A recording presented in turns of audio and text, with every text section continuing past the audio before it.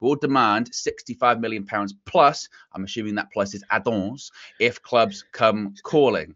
So the same then. Is that about the same as Brantford? Not far off. Well, about 10 million less. Well, according to some reports, Everton won 80 million for Jarrad Brantford. Yeah. Steve Parish as well. Shrewd businessman. You ain't going to Palace and pulling their pants down for these players. So how good is Guehi when compared to Brantford? Offer different things, don't they?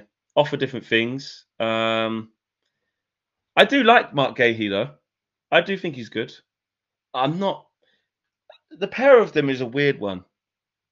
The pair of them is a weird one because it's like you really don't know how they're going to be in that step up, do you? Really, until it happens. Like there's always going to be reservations.